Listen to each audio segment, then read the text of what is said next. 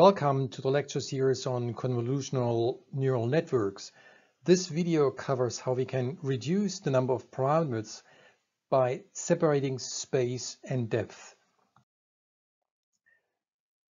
So the standard procedure, as explained in the earlier video, is that we have different color channels in the image,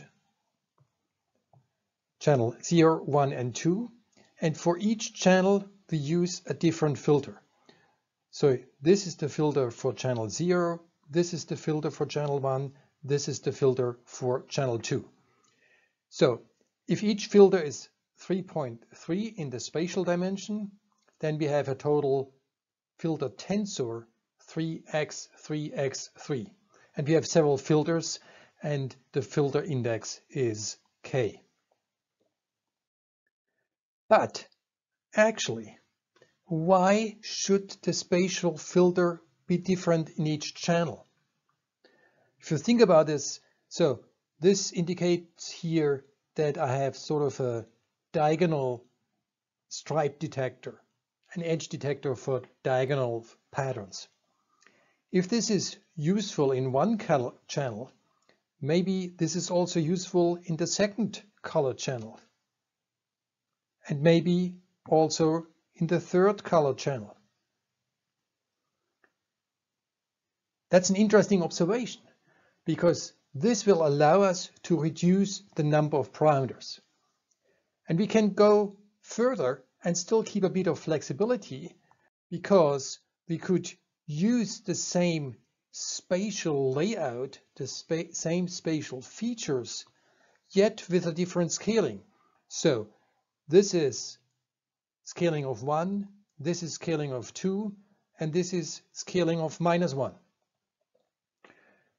So now we have a representation of the three color channels, the three filters for the three channels, that are a combination of a spatial layout that's always fixed, but that's scaled differently. So the situation would now look like this.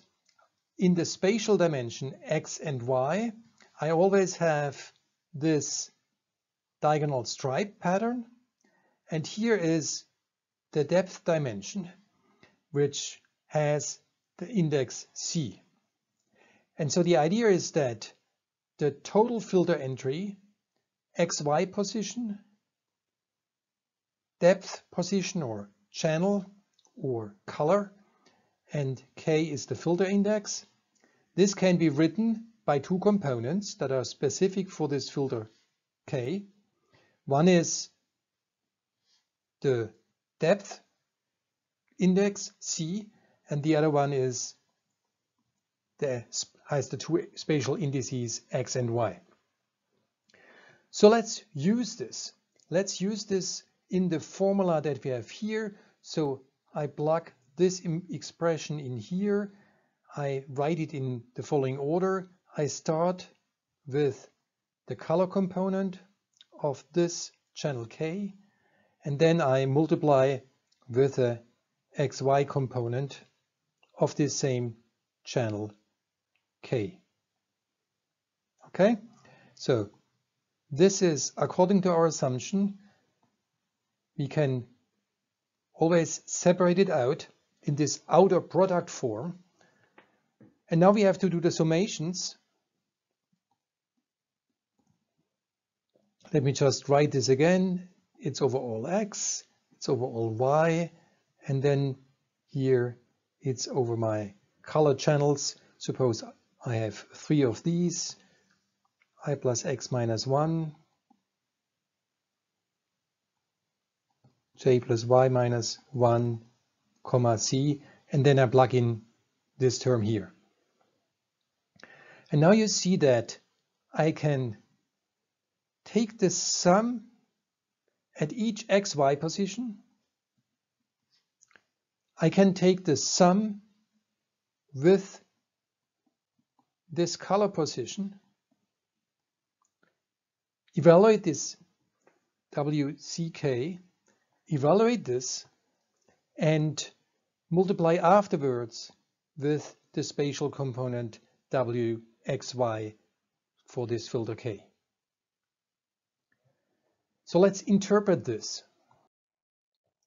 I started off with the 3 color channels, and they are scaled versions of the same spatial layout with a scaling of 1 and 2 and -1.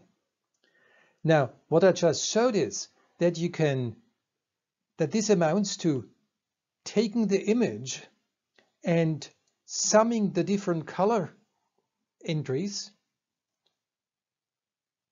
with a corresponding weighting factor that's given by the filter. Now, if this weighting factor were the same for everybody, 1 and 1 and 1, then it would just be the gray value of the image. You get away with the color. You throw out the color. So since we have this weighting of different channels, we have sort of a slightly reddish gray or a slightly greenish gray. But essentially, it's a very efficient representation of this 3x3x3 channel.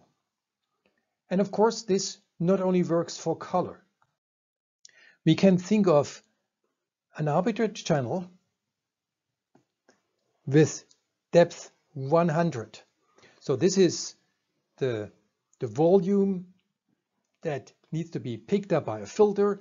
I use a 5.5 filter in the spatial dimensions, and we have depth 100.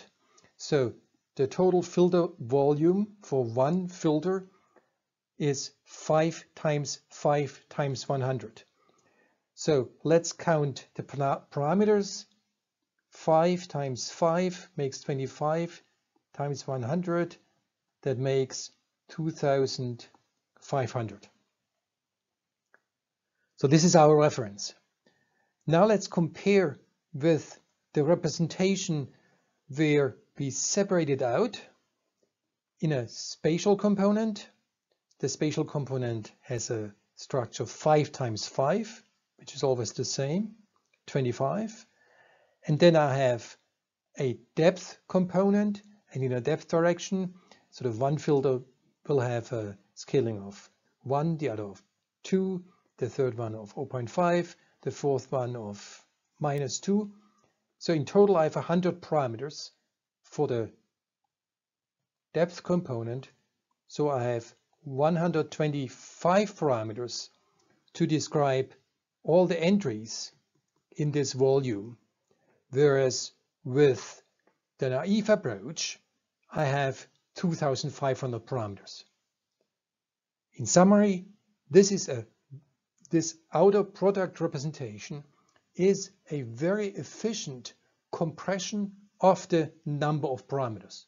And of course, this brings in a bias.